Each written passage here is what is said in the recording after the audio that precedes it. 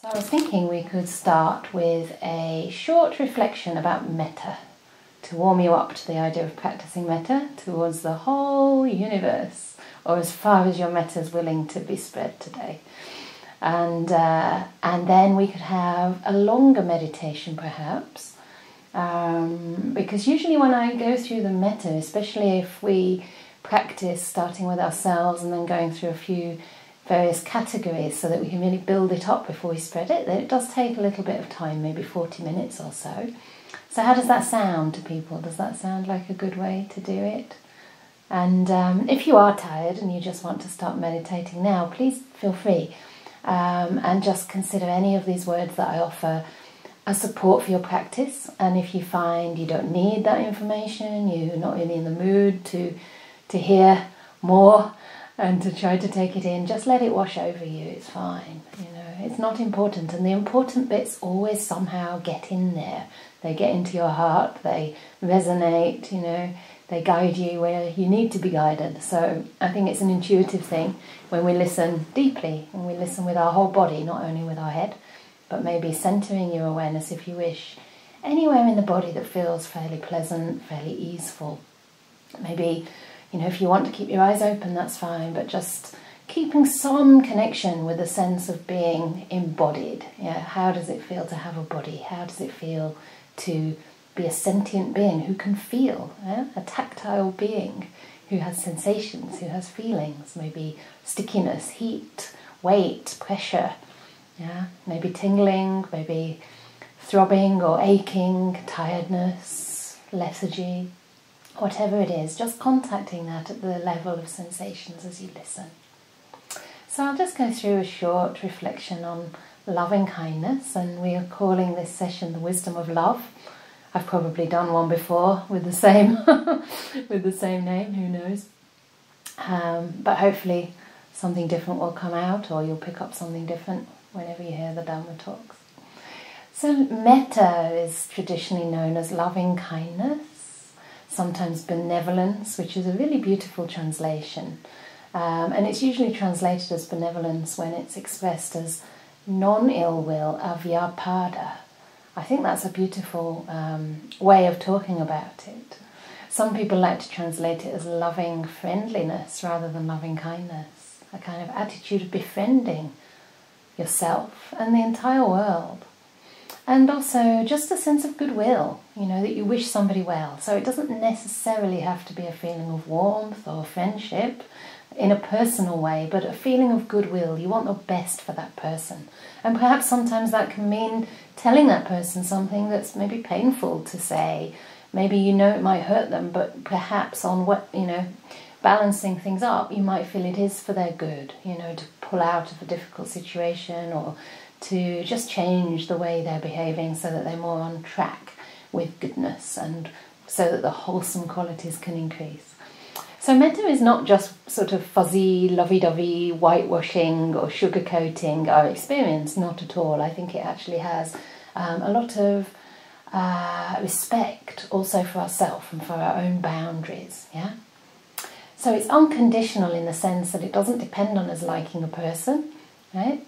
It doesn't expect anything in return or demand anything in return. And it's also impartial, the way that the sun shines on everything impartially, as long as there's no shadows, right? The sun will shine on the weeds in the same way that it shines on the flowers. And the word appamana is very beautiful because it literally means immeasurable. And I think a practical way to understand and interpret that is the aspect of not measuring oneself, not measuring others. Again, not trying to weigh things up or holding people in debt, holding people to ransom. And also this sense of boundlessness, that it can spread to include it all, to include all beings. And the first way that I think there's a lot of wisdom in loving kindness is because we have to learn to understand that hatred is never overcome by hate, as the Buddha said, but by love alone is it overcome. So just this simple understanding sets us on the right track. And it's starting to really work on or undermine the hindrance of ill will, which is a huge problem for everybody. And ill will also has the aspect of fear. Fear is on the side of dosa, not wanting, kind of withdrawing from experience, reacting to experience in a negative way. And in the suttas it's often used as an antidote to fear as well as to ill will. And also, I think it's important to recognise the wisdom of having a heart of love in relationship to others, and in relationship to how we view the world. Learning to see people through kindly eyes, learning to highlight their qualities rather than focus on their faults. And you do this not for their benefit as much as for your own, because again, when you harbour any resentment or anger, it just eats away at you. It undermines your resources, you become tired and weary and kind of ragged and miserable, and the whole world looks, unpleasant whenever we have ill will and anger.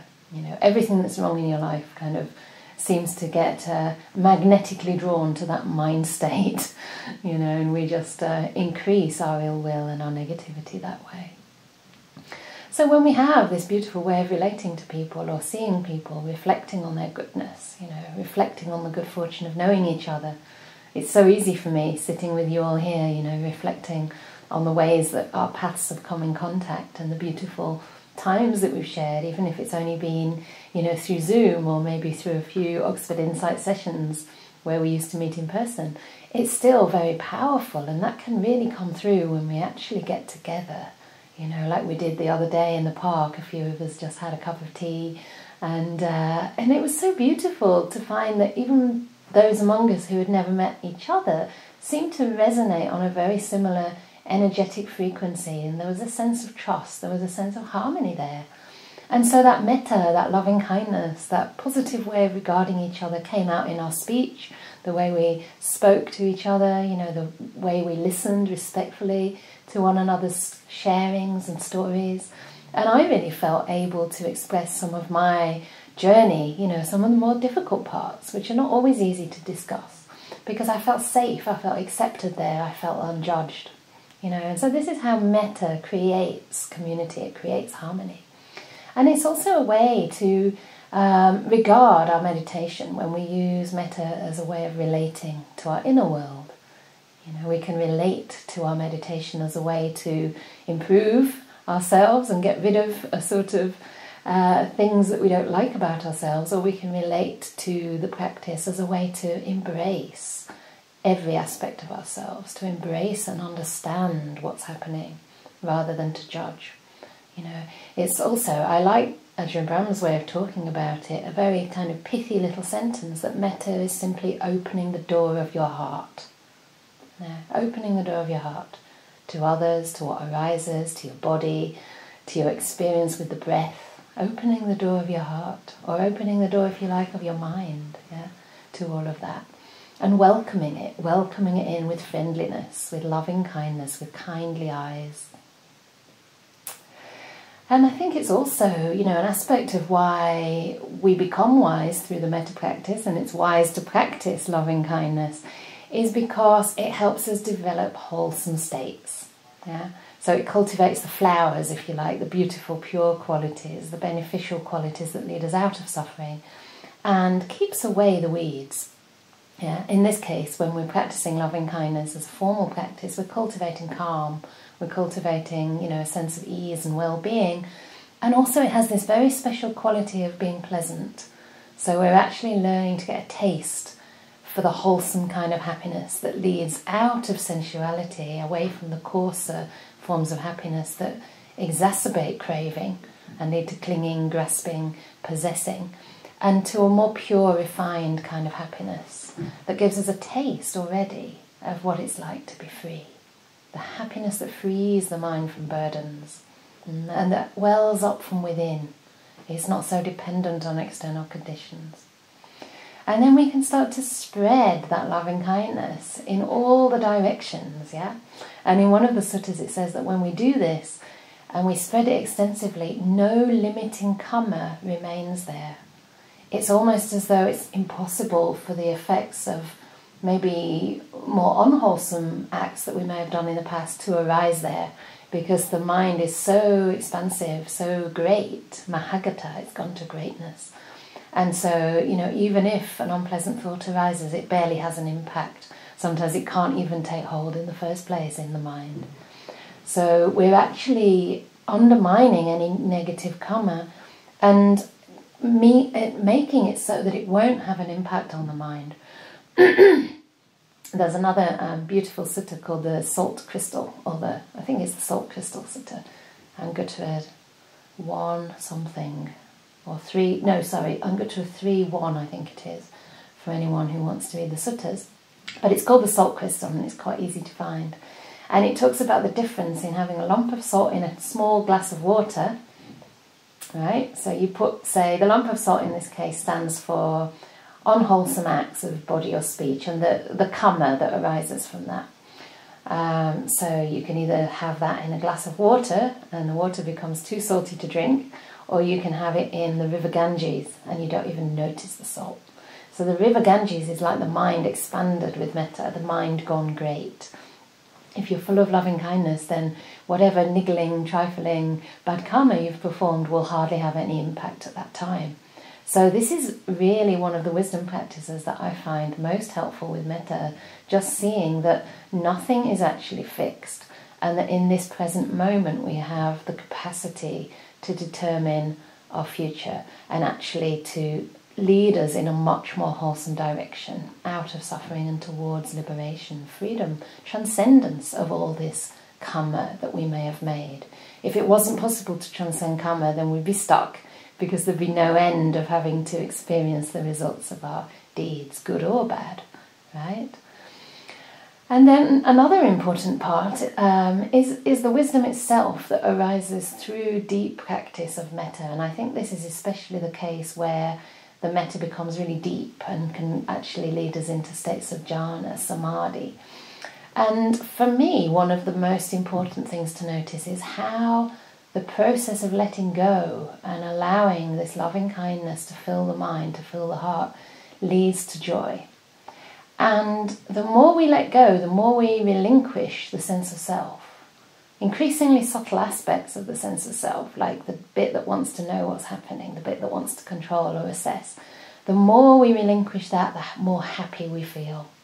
And this is really going in the opposite way of the world, because in the world we're taught that the more we want, the stronger our sense of self, our self-esteem if you like, the happier we'll be.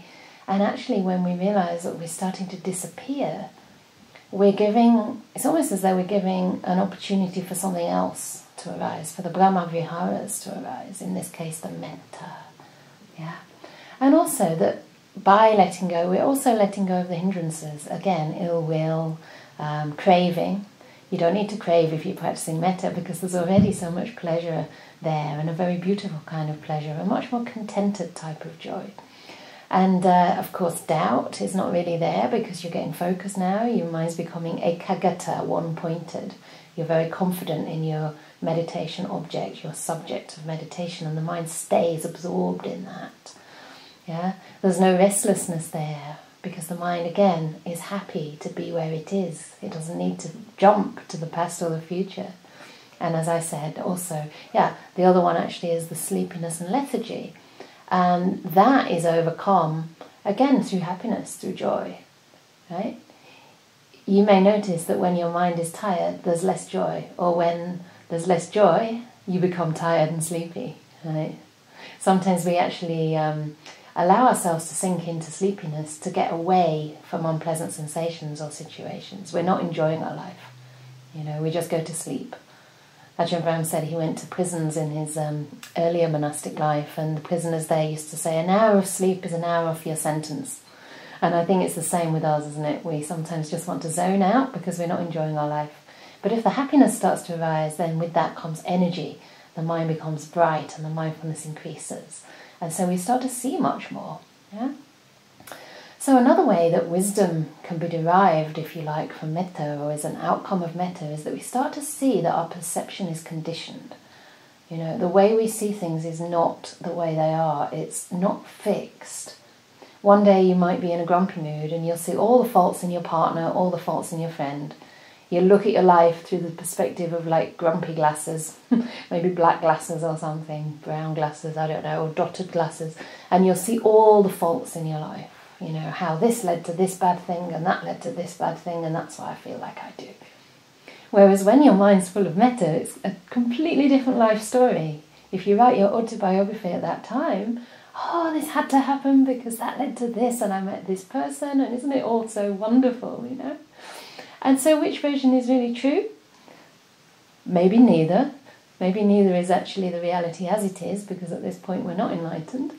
But which one is most beneficial? You know, the Buddha was less concerned, I would say, and this is probably a slightly controversial thing to say, with truth than with what is for our benefit, at least in the beginning, right? At least in the beginning of the path. He was entirely concerned with our benefit.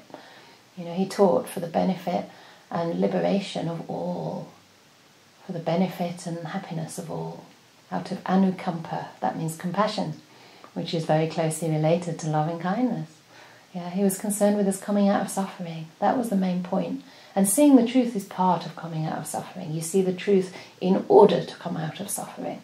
What's the point seeing the truth, or some pseudo-truth, if you're still suffering, if you're still miserable? You know, if you want to go around just arguing with everybody else. I know the right way. You're all wrong about it. Yeah, it's much more important to be kind than to be right. Yeah. Ajahn Brahmali said something very beautiful in his retreat that he did for us not long ago. It was an 8-day retreat online, and it was absolutely wonderful. And I wrote down one quote. He said, if there's a choice between meditating and being kind, choose kindness every time, because kindness will be the foundation on which everything else is built. You know, this is wisdom. This is really wisdom. Metta, kindness are not just preliminary things. They have to be the foundation of the whole path. And so when we have a soft mind, a mind of metta, our attention is also drawn to different things. You know, we maybe don't notice the faults in others and in ourselves so much. And I had this experience in Australia where there was a lot of noise actually in the roof, because as the sun would come down on the kind of metal roof, it would expand and go boom all of a sudden. Sorry if you were meditating, but it would go boom. And I'd be like, oh. And I was thinking, gosh, I don't know how I'm going to manage for 2 weeks meditating in this room when the roof keeps kind of exploding like this. But then that night I practiced some loving kindness and had quite a kind of opening of the heart. And the next day I meditated. And I noticed the banging in the roof, but I noticed there was no reaction at all. I was completely fine with it. And then after, as the retreat proceeded and I continued to practice with, you know, I usually practice with an attitude of loving kindness, no matter what kind of practice I pick up. So I think I was mostly doing breath meditation, trying to infuse my awareness with kindness, treat the breath like a friend. And I realised that I wasn't even hearing the noise anymore. I wasn't even noticing it. So it's very interesting to see that we select things according to the state of our mind, you know. If we're annoyed, we go to the garden and we see, like I've got Russian vines in the little courtyard. Once you see one, if you kind of, you know, focusing on that problem, you start to see them everywhere. Whereas if you're just looking at the flowers, at that time the weeds don't exist. So it's really interesting. And of course another way is that you start to understand, even when you go into deeper samadhi, you have to come out eventually, right? And so you see the impermanence in those samadhi states themselves, even the most exalted states of liberation of the mind. Yeah? And I'm talking about liberation in the jhana states, not full liberation with wisdom. But we can see that those samadhi states are also, to some extent, fabricated. They're conditioned, they're still not the final goal. We have to let go. They naturally fall apart. We don't even have to do the letting go of them. They just naturally subside when the causes for them to arise disappear. And then the last thing, which I found in the suttas actually, is the Anguttara 11:16. I wrote down the little the quote. And the Buddha actually says that another way of learning wisdom through the practice of metta is that we notice that the Brahma Viharas are constructed and produced by volition. Yeah? And because they're constructed and produced by volition, even though far less volition, right? I mean, we're actually tuning and aligning our mind to something very beautiful, but still they're impermanent, and because they're impermanent, they're subject to cessation. And I think this gives us the impetus to use them as a sort of, not use them, but to understand that they are a platform to seeing things as they are. So samadhi is not a goal in itself, but it's a beautiful, beautiful and very beneficial thing to experience. But the reason for that is not to just stay in bliss forevermore, it's to see things as they truly are. Yeah? And this is straight from the texts. Samadhi pacchaya yata bhuta jnana rasana. It means samadhi is the cause for seeing things as they truly are, because the hindrances are gone in those states. Yeah? So the metta takes you into those states, and as a result the wisdom can deepen, and you can actually have a chance to see things as they really are. In other words, in alignment with anicca, dukkha and anatta. To see that everything is changing all the time, it can't be relied upon, it's inconstant, it's subject to change, and it's subject to cessation. And to see the whole scope of dukkha, right? That even pleasant experiences are still not the same as peace. The peace of nibbana is the highest happiness. It's very different, it's completely different from anything that we can experience in the sensual world. Or even in the realm of the mind. It's actually beyond this mind and this body. Something that's truly unconditioned, and that is our real goal. So, that was a fairly short reflection compared to my usual, but I hope that something in there resonated in some way, and also encouraged you to practice metta meditation and see what we can experience for ourselves. So again, establishing the right attitude first of all, because I've just gone from kind of the mundane benefits all the way through to enlightenment, and we're not expecting this.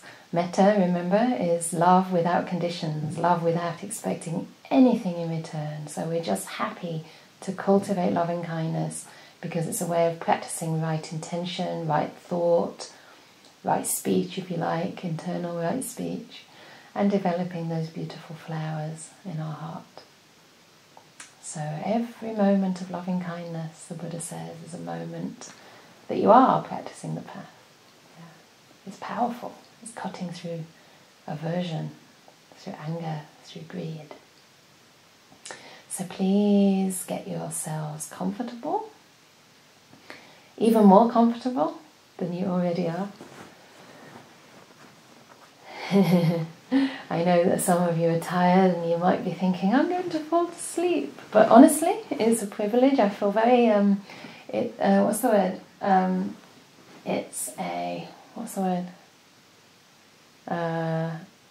Compliment if you fall asleep during my talk. I consider that I've hypnotized you now, not really, that you've relaxed very well. And the body knows what it needs to do, the mind knows what it needs to do. So sometimes it just needs to just have a little rest.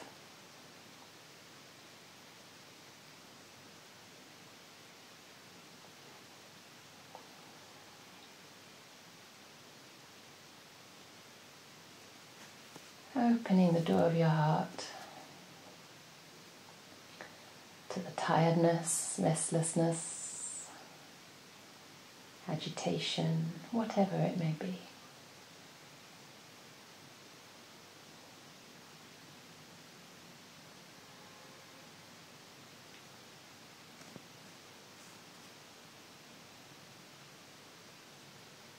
And if you find that you prefer to practice in your usual way, then please do go ahead. You can just let my words kind of flow through. Some people are able to tune words out. I'm not very able to do that. But hopefully you may feel like giving it a go.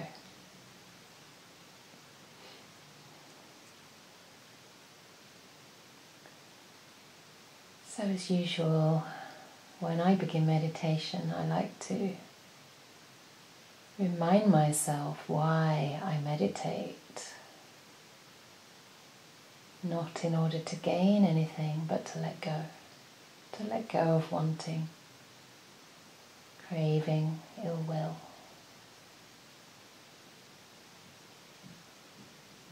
And to learn to relate to experience in a wise way, a kind way, a compassionate way.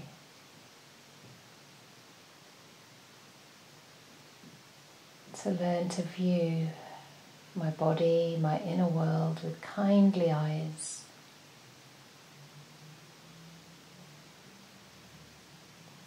Just see if you can establish that beautiful motivation in your mind and notice its gladdening effect.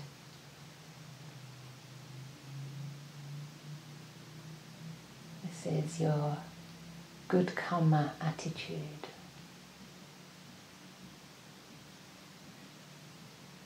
Intention is karma, said the Buddha.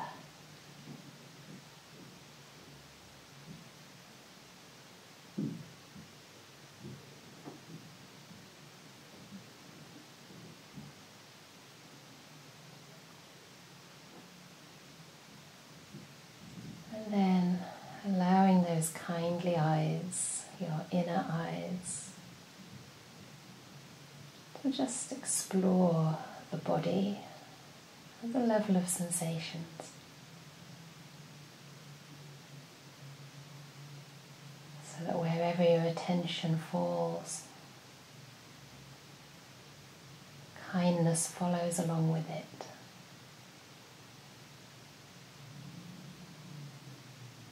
Relaxing any tightness, tension, holding, especially in your face, around your brow,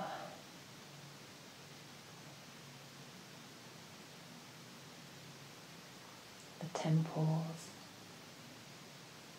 inviting a sense of spaciousness there.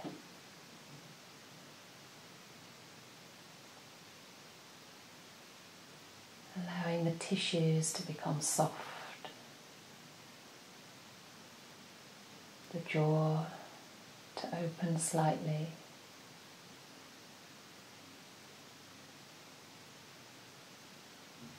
the shoulders to perhaps roll back initially and then drop down.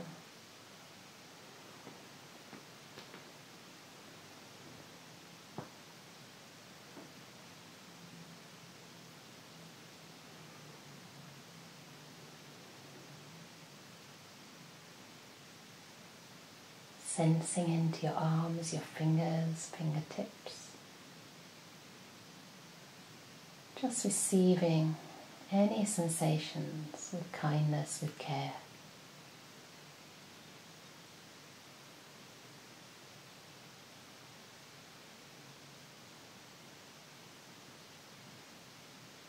Without judgment, but with more of a sense of interest, curiosity.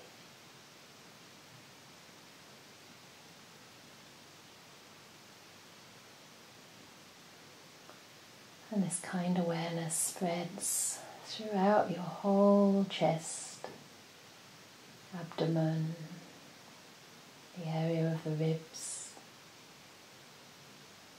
across your back,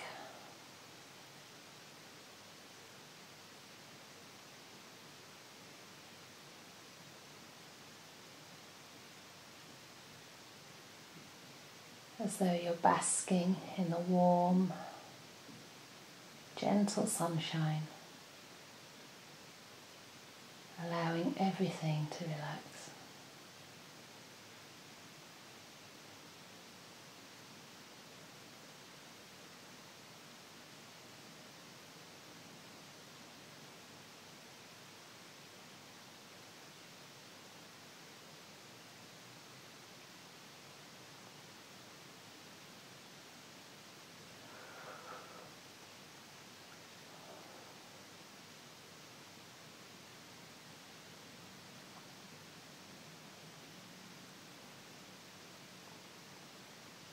Noticing your legs, knees, all the way down the calves to the feet and the toes, and your buttocks, don't leave them out.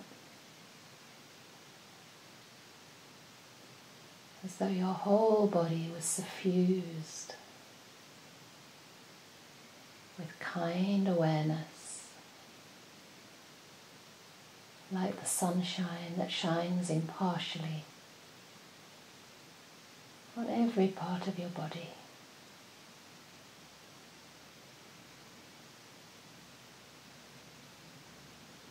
Attending to your experience with interest and with kindness.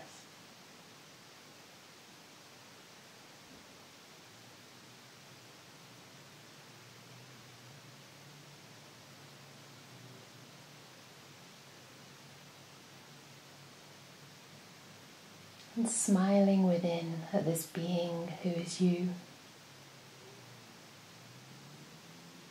If you wish, you can offer yourself some phrases, good wishes of loving kindness. You may be used to working with the classic phrases, such as, may I be happy, may I be safe,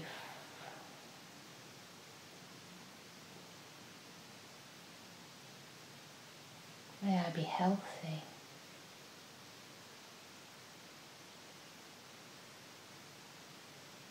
may I live at peace. Just taking a few moments to find some phrases that really resonate and speak to you and to your deepest wish for well-being, inner harmony. Just gently, carefully repeating these phrases to yourself, pausing between each phrase to listen to the emotional resonance that flows along with sensations in the body.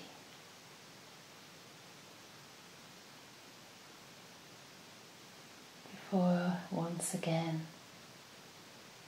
planting the seeds of loving kindness with the next thought.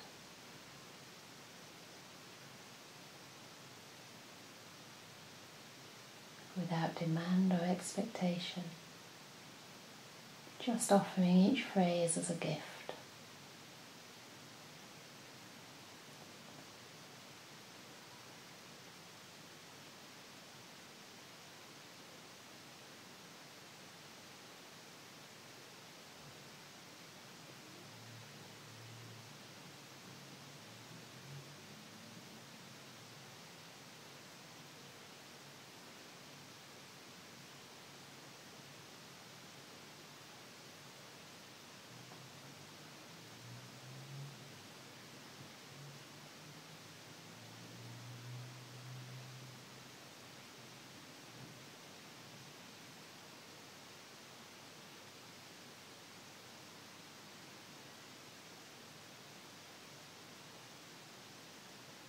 Allowing any pleasant sensations, no matter how subtle,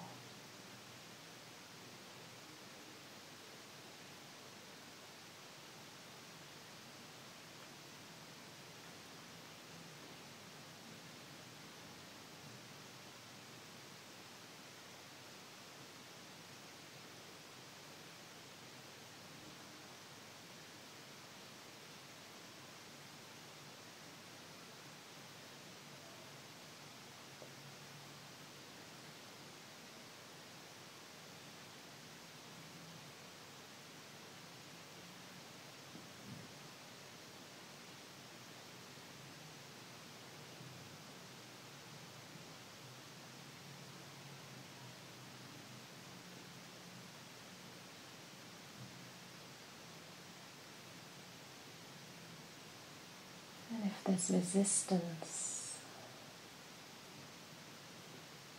frustration, even anger arising for you, just opening the door of your heart to that as well.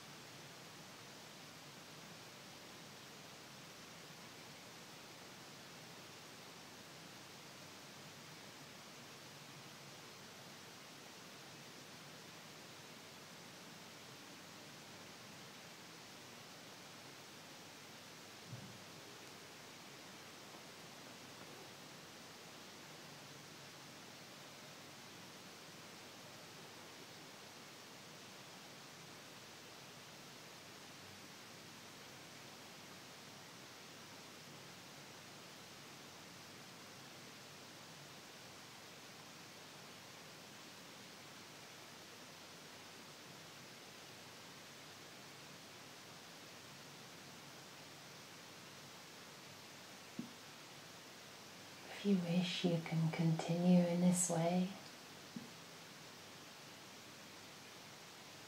Or I invite you to bring to mind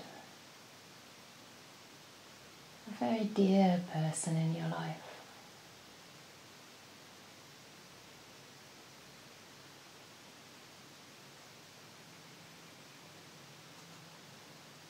A good sort of test of whether this is a suitable person for this stage of the metta practice is that they bring a smile to your heart and mind, maybe even to your face when you recall them.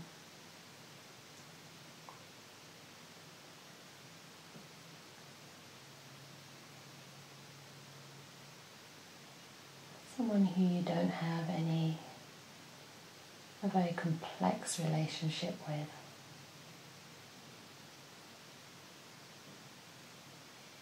But where there's a free and easy feeling of care, goodwill, friendship and warmth. Maybe imagining this person sitting in front of you or by your side. Recollecting their beautiful qualities to invoke a sense of their presence, a sense of warmth.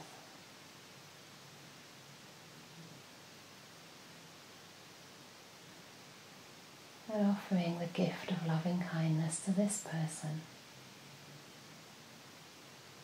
by adapting the phrases, or if you wish, you can continue to use the same words.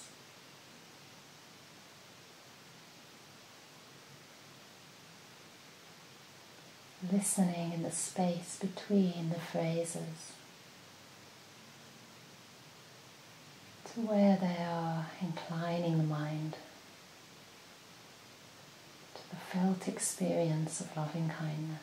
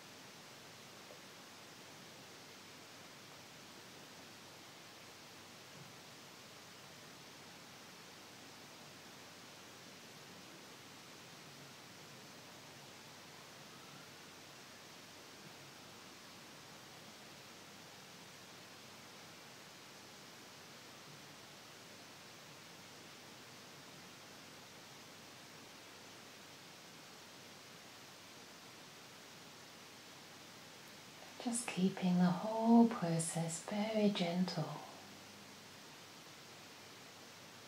really relaxing the mind and trusting in the power of your intention of loving kindness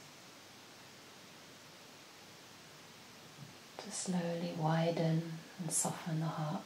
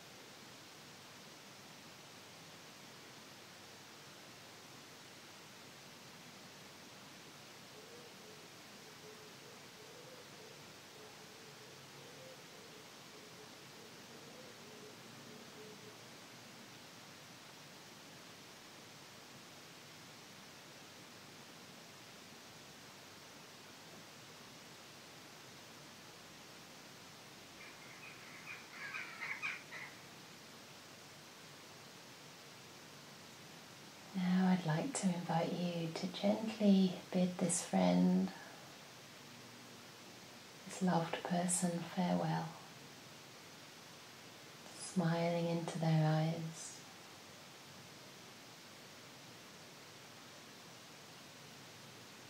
Allowing them to fade. And bring to mind someone who perhaps you don't know very well, who you don't have strong feelings of liking or disliking toward.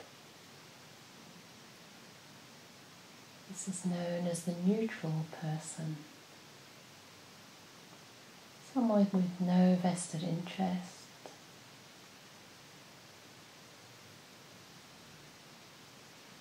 There's no jealousy, resentment, no dreams of this person. Perhaps someone you barely notice.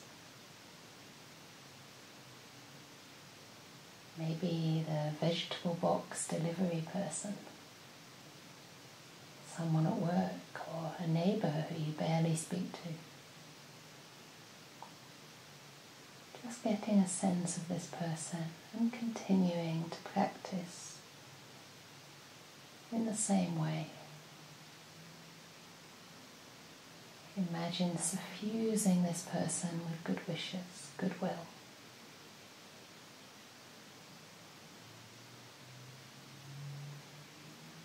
Notice if there's any change in the quality of the loving kindness. Just notice with curiosity.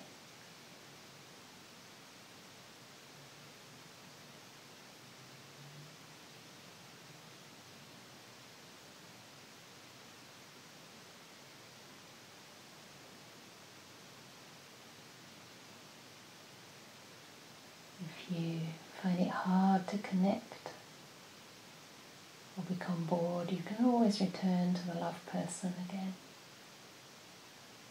Just give it a try and allow the metta to gently build.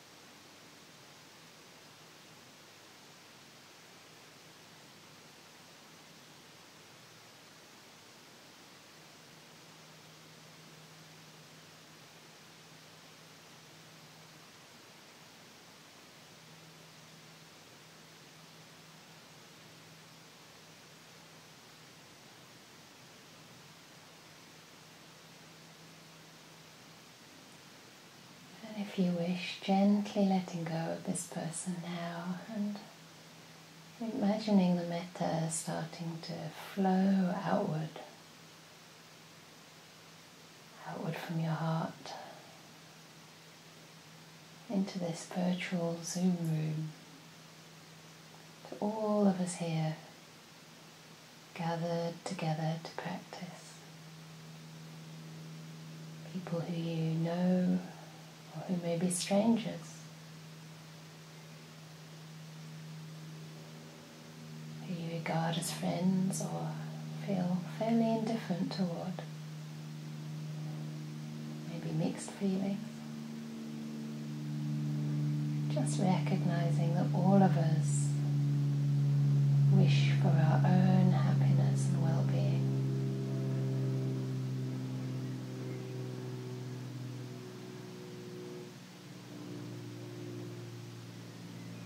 May we all be happy, truly content.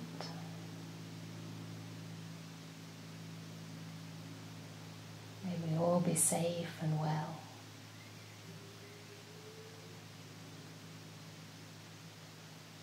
May we all find deep inner peace. May we all be free.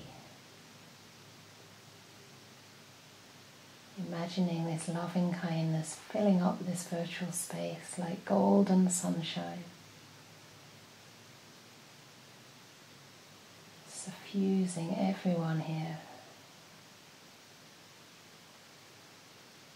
growing stronger as we share our loving kindness with each other.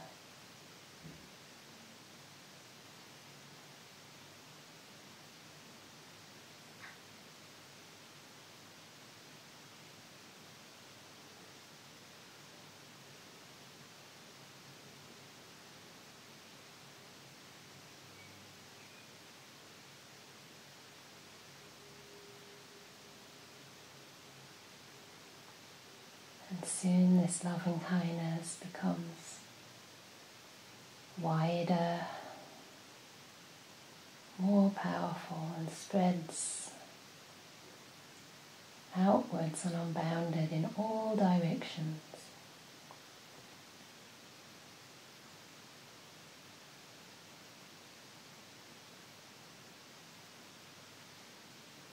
Allowing any pleasant sensations to flow along with the intentions of loving kindness to all beings in front of you,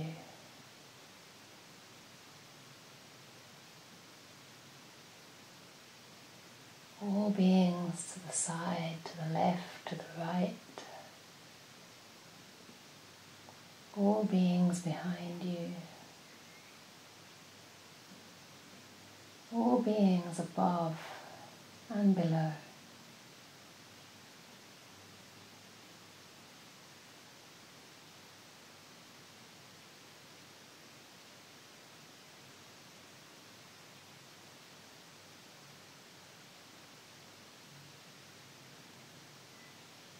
All beings, human or non-human,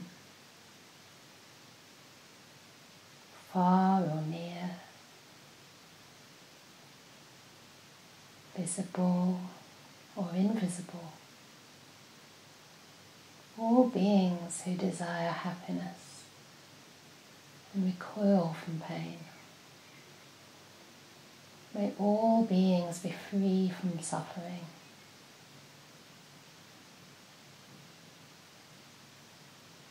Find true happiness and deep inner peace.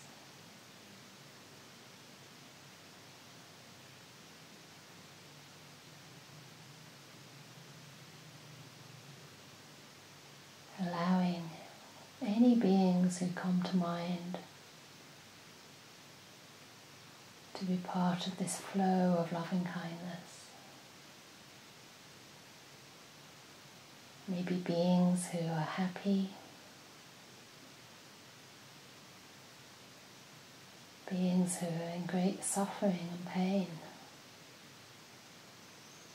living in troubled parts of the world, living in fear or in poverty.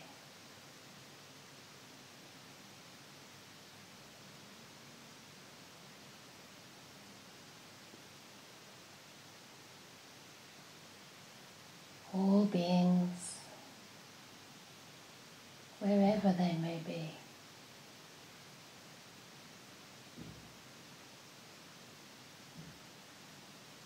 The insects, the worms, creatures who live underground,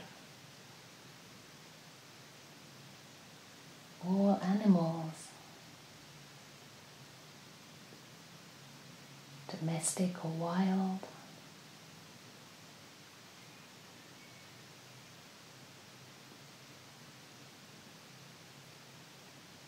Those who may be endangered.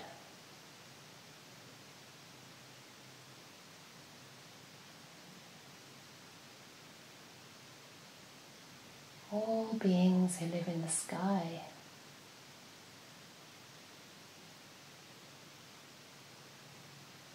Maybe in different realms that are beyond the naked eye.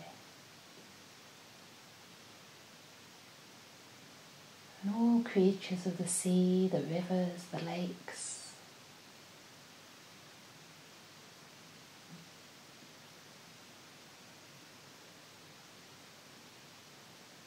And the plant life and trees. Wherever there is life. May all beings be free from suffering.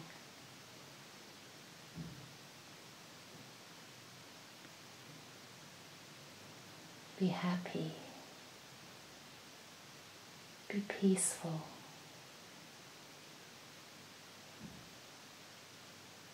Be free.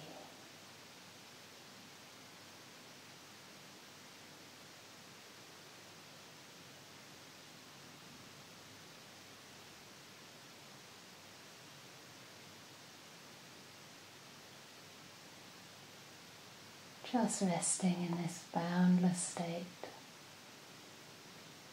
or even noticing any expansion at all in your mind.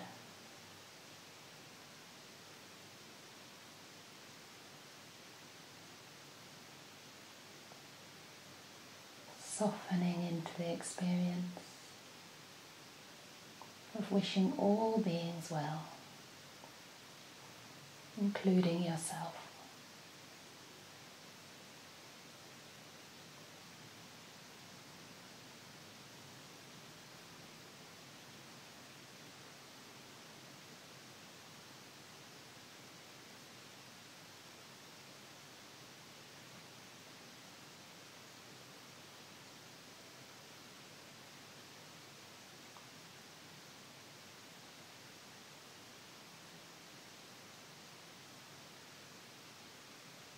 And maintaining this wide perception that includes all beings.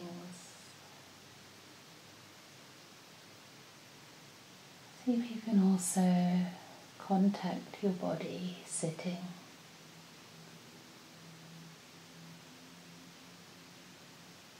So that you're grounded back in your body, in your room.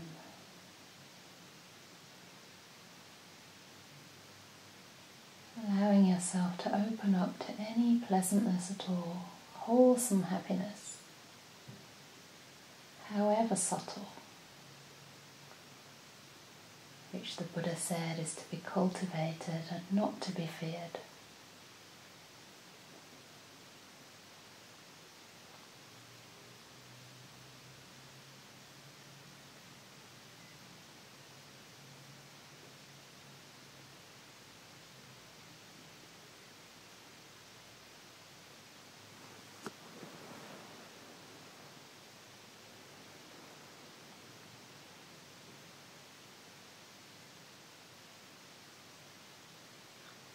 Sabbe satta,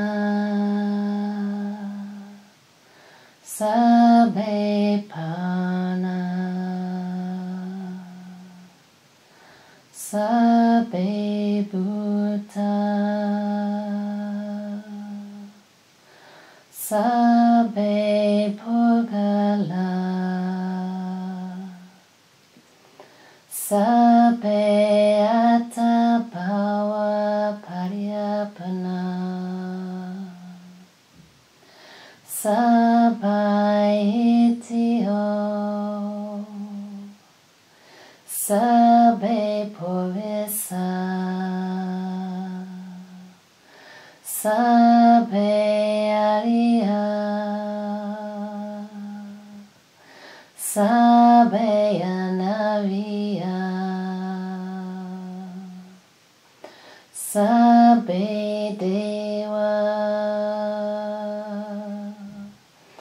Sabbe manusa, sabbe vinipadika, aveva hontu, abhyapacha hontu, aniga hontu, Sukhiyatanam pariharantu, dukkam unjantu, yatalada sampatito, mawe gacchantu, kamasaka.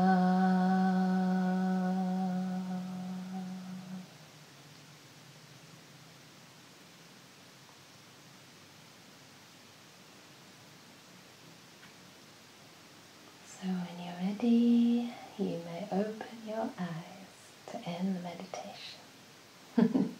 I know some of you might want to do the big sadhus. So if you wish to, you can. Sadhu. It means awesome. And it's very nice to end with a smile. So I hope that you enjoyed that meditation. Gave you maybe a few different ways to practice that may be useful from time to time. For myself, I think it's really beneficial and enriching for my practice to have various ways and methods and means, because the mind is different from time to time whenever you sit down. You know, sometimes you feel that you just want to be with your body. Sometimes it might help to do a body scan and relax individual parts of the body just to ground you in the present.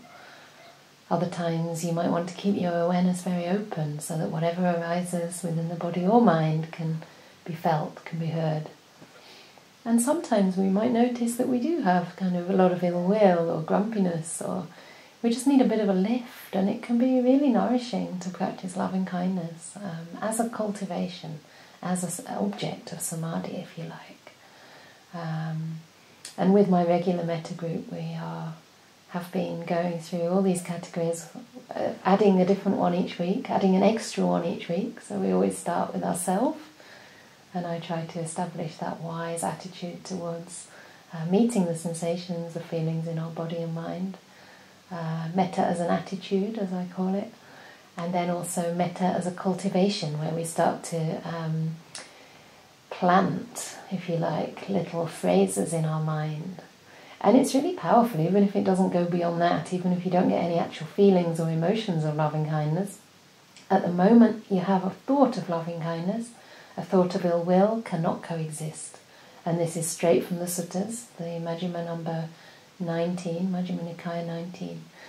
Whenever there's a thought of loving kindness, a thought of ill will cannot exist. Whenever there's a thought of compassion or non-harm, non-violence, a thought of cruelty cannot exist. Whenever there's a thought of letting go, giving up, relinquishing, a thought of sensuality, sensual desire, craving cannot exist. So this is already reconditioning our minds in ways that actually starts to create or change our experience in the world. The Buddha said, whatever we frequently think about and ponder upon becomes the inclination of your mind. So the more we can have those thoughts of loving kindness, the more we start to have them spontaneously arise in our life at the most unexpected of times. So I think it's a very powerful practice, and it's also helpful in overcoming unwanted thoughts that just lead you down to the dark dungeons of your mind. Yeah. So I want to give some time for some communication, discussion, questions, comments, feedback, or whatever may need to be expressed.